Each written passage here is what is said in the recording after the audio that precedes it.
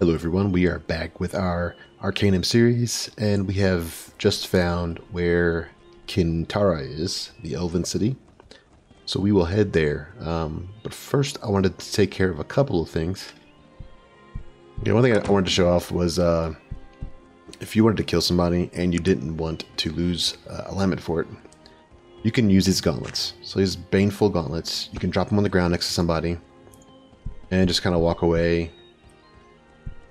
And typically they will go and pick him up, just like you did. So these things, they remove your fatigue, and they give you a poison dot. As you can see, his health's going down, and his fatigue is dropping. These are the ones that actually almost killed Virgil. If we look at our alignment, we have 100. So it's almost like he's committing suicide. He's killing himself using these gauntlets. And I wanted to show you off with this because there's another path to getting to Kintara. On this guy is a amulet. And the amulet is Entala. We look at his inventory. He has these Amulet of Entala. And if you remember in the very beginning when we were at Shrouded Hills, there was a lady that was looking for this amulet. And the lady also knows where Kintara is. So if we give her the amulet, we could trade that amulet for information on where Kintara is. So you don't have to actually have this guy be alive. So when he dies, I will show you how to do that. And also in this episode, I do want to go over a few places we haven't gone yet.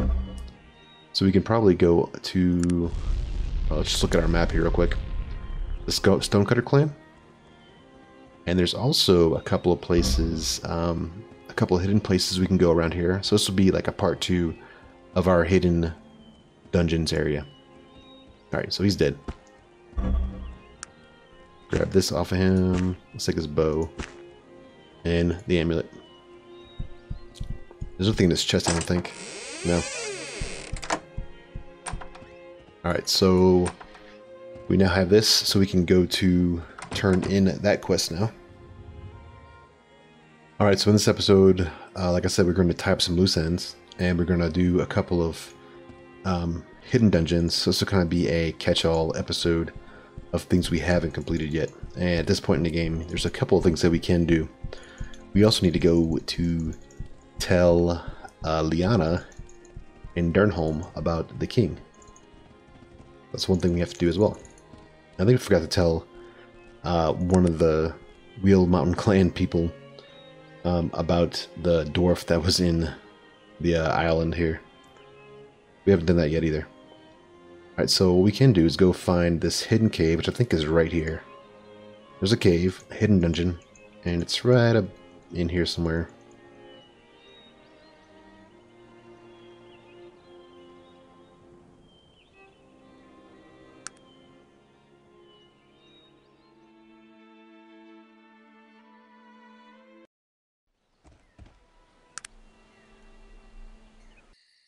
There it is. Alright, so this is a fire elemental cave, so we definitely want to be careful.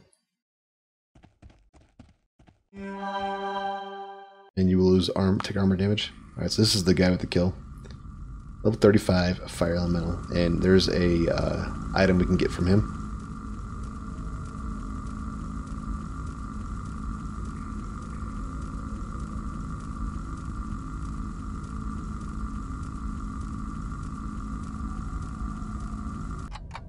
Probably didn't need to use hasten, or we could just disintegrate him too. Might have been cleaner. Alright, so we have a ring. I think this is a magic ring, so we get to have plus 10 to all stats. Or all of our resistances. Alright, so the next place. Yeah, watch out for this pool of lava, because it will melt your armor. We are at 10 out of 80. That's not good. Alright, so that's one place we can go to. The next place we can go to is a shipwreck that's somewhere on Lianna's coastline up here. I'm going to go there, but first I do want to go and talk to, let's go to Shrouded Hills first.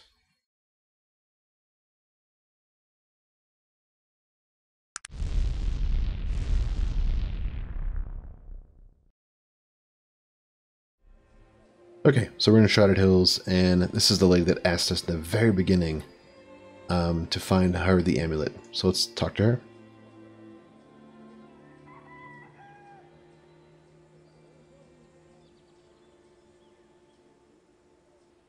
Okay, so I've located your amulet. Here we go. 1,000 coins. There we go.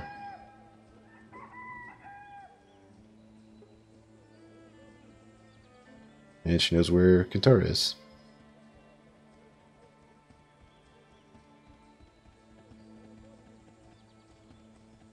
So that's a quest. Done. Alright. I don't know who could repair here, so we're going to go to the next place. And we're going to go to Durnholm. Talk to Lianna. Okay, we're now in Durnholm, and here's Lianna's house next to this general store here. Let's tell her about the king.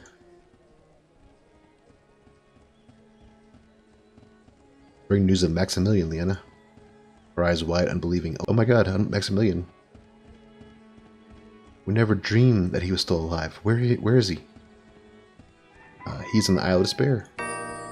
I see. Thank you, my friend. My father would have been so happy. He used to talk of Maximilian endlessly, saying how Cumbria would have been even greater had he taken his rightful place on the throne. Perhaps there might still come to pass. I will go and return with the true king. I certainly hope so. Farewell, Lianna. There we go. Okay, so another thing we could do here with our awesome gauntlets is kill the guy for the ring. So remember that quest we had to get the ring from this guy? Hope we can do that now. Let's make sure Virgil doesn't follow me in.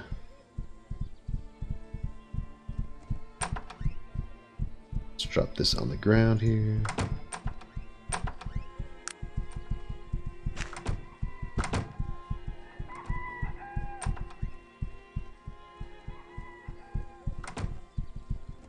There he goes. Got him. And the guard came in too. Alright, so he's gonna die. Then we'll be able to get the ring from him. So let's wait for him to keel over. Is he healing? No, he's not. Okay. So I'm gonna pass time, then we'll come back when it's dead. Okay, he's dead. This guy must have a lot of constitution. Because he took him a while to die. Let's grab this ring here. Everything else can stay. Let's go return it to Glady's, and then that quest will be finished.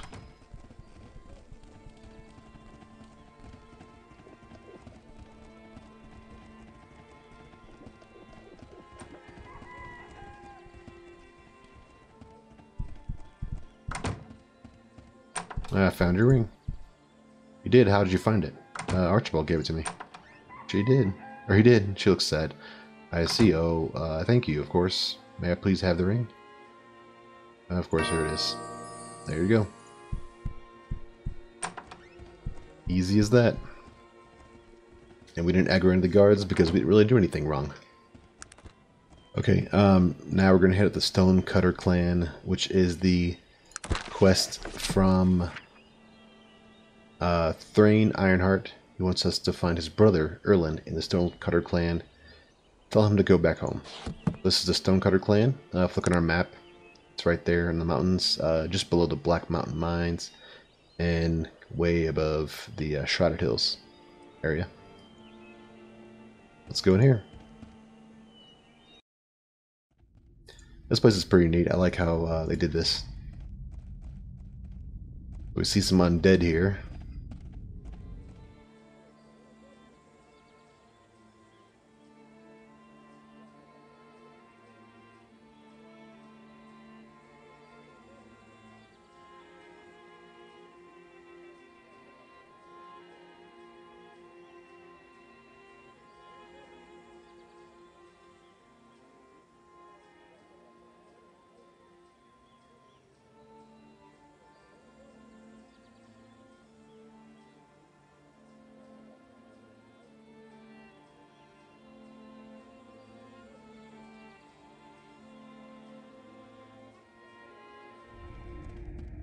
Here's a passageway here. Okay. Alright, so level 30 bludgeoner. Let's do a couple things. Let's pop our agility on our dog. I'm gonna pop shield on myself.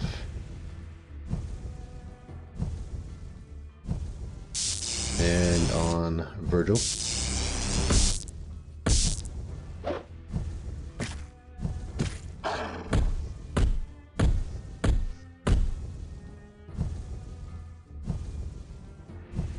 Yeah, that didn't do much. Oh, he's a hard one to kill. So Virgil's got the shield on him, so it's gonna be sort of helpful. Let's give a hasten to our dog as well. We can't do that, can we? I'm gonna remove my shield, give him hasten, and then I guess we could flash fire these guys.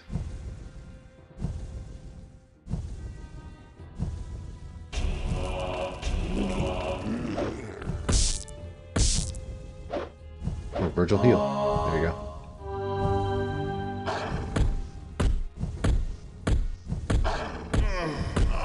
Stuck and kicking, just hit for days. Alright.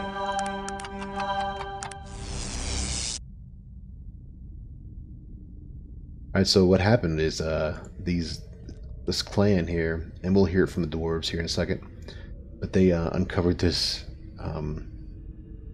necromancer's lab. If we look here, there's a medallion here, a ring, and a book, and also this necromiser. So we get some interesting stuff from here. These guys can, yeah, no loot from these guys. I think that's pretty much it in here. So now what we can do is go and talk to the dwarves. Be very careful about these traps. I also wanted to spend some time and talk about the book that we picked up from the dungeon. And it's a journal by a guy named Kurgan. And he was the first human to be a part of the Elven Council. So also on the Elven Council were two people that are important in this game called Nazrudin and Aranax. And so we met Aranax already. Nazrudin is the other half of the story, and we're supposed to be his reincarnate. So both of them, in Kurgan's journal, he is the first guy to discover necromancy, hence all the people you see here. And he did experiments, and the Elven Council found out about it. And so both Nazrudin and Aranax, they banished, and the council, they banished Kurgan to the Void, which is pretty common practice, as we will find out. A lot of entities are banished to the Void that are too, I guess, too much of a plague on the Earth. So, Kurgan is in the Void, and also so is Aranax, surprisingly. So we will find out more about this story when we get close to the end of the game.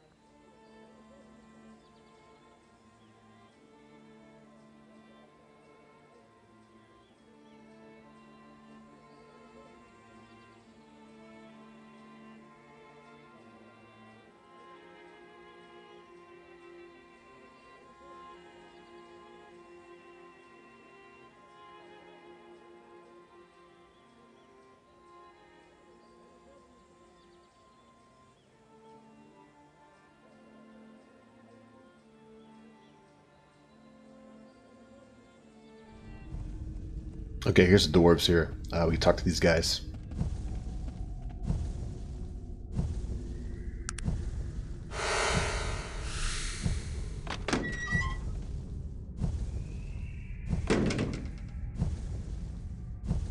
What happened here? He chuckles. I would be responsible for this. I found an ancient necromancer's laboratory off an old abandoned access cavern. In researching his journals, I deduced a way to produce what he had done through magic by using scientific principles. So you created all these zombies. I was a bit irresponsible. I assure you that it was an accident. The first one I created began an awful, horrific screeching and flailing about. It knocked over my chemicals, and before I knew it, they were coming out of the floor. They were everywhere. Luckily, I was able to get back here to warn everyone. I'm looking for Ironheart. Of course, I know him. I'm him. Your brother sent me to ask you to go home. Thrain, poor Thrain. He's been so overprotective of me since our father died. He blames himself for it, you know. What happened to your father? Rather not speak of it. I'd be best to be on my way home so that my dear brother doesn't worry himself to death. I'll be going now. There we go.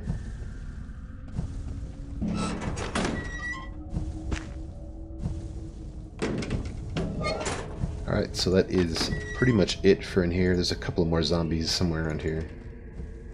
Actually, no, there's not. Okay. This place is cleared. So what we can do now is go to the next place. Okay, we are back here at the Wheel Clan. I'm going to go talk to Thrain after we've got his brother to come back home.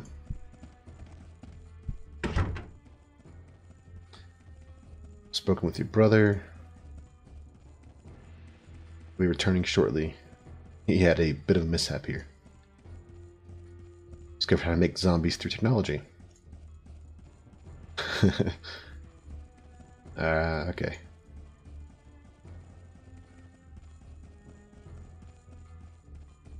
Done. Alright, one of the other places I wanted to go to was to go to the ancient shipwreck, and that is along the coastline. It's right around this little point here. I'm gonna head there. It should pop up. There it is. Ancient shipwreck. Yeah, so we're there. This place isn't very interesting at daytime, but at nighttime, there's a lot of stuff in here. A lot of skeletons spawn here. And you can do a lot of levels from here, which is very nice. I'm going to pass the time to nighttime, and I want to show you these guys that pop up.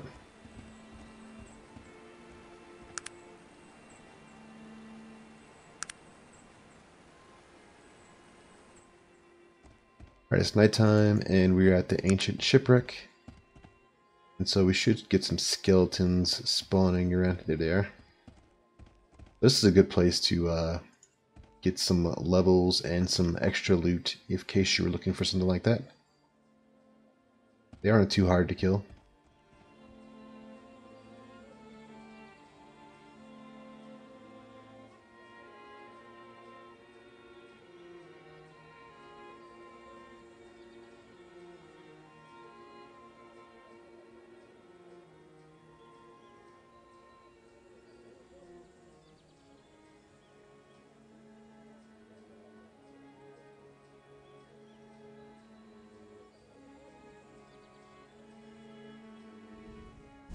Alright. I can grab some loot. There's Catherine crystals. So if you need Catherine crystals, this is also a good place. Here's a nice sword.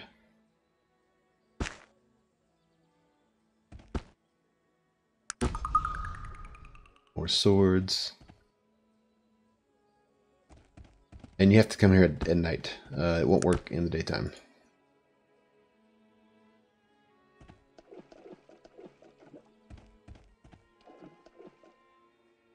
That's a body. Okay.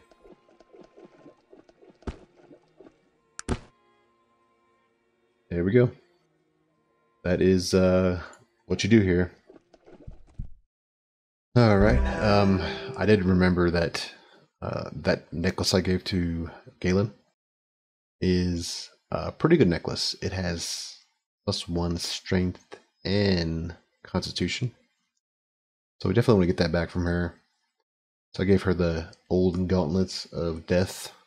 And so I'm going to wait for her to... She can't heal herself, so she'll have to pass out from fatigue. And then we'll be able to get those necklace back. And you don't want to do the Gauntlets of Death on anyone that is important. So just people that are just kind of like off to the side, aren't too important. Some vendors are okay to kill, but you definitely don't want to do that to important people. Because she's a vendor, we actually can raid her chest when she's gone. So just another cheap way to get around certain things in this game. And we'll have this necklace as well. The necklace will be really nice to have because we do have 18 Constitution right now. So having 19 will be nice. At a certain point, you can never be poisoned. I think it's at 20 Constitution, you're immune to poison. Alright, so I'm going to pass the time, and then we will come back when she's gone. Alright, so let's get the stuff. She has the Disarm Scroll. Scroll of Ice. Nice. Let's get that off of her, and let's get our amulet back. We don't need a dress. So now if we equip the amulet,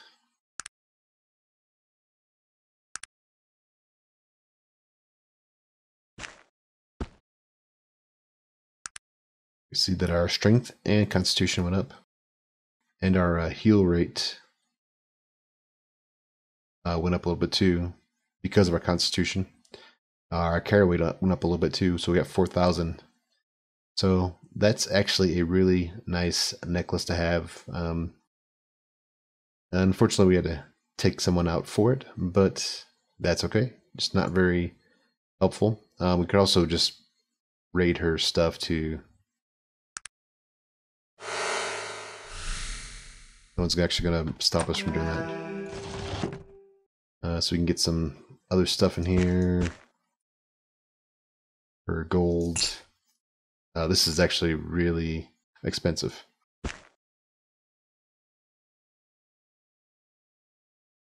Alright, everything else I don't really care about. Alright, so that's going to wrap up this episode. Next episode, we will definitely go to Kintara. We've done everything that we need to do on this side of the map. So now we'll go to Kintara and then start exploring the other side of the map beyond the mountains. So I appreciate you watching this. I hope you enjoyed the episode, and I'll see you in the next one. Goodbye.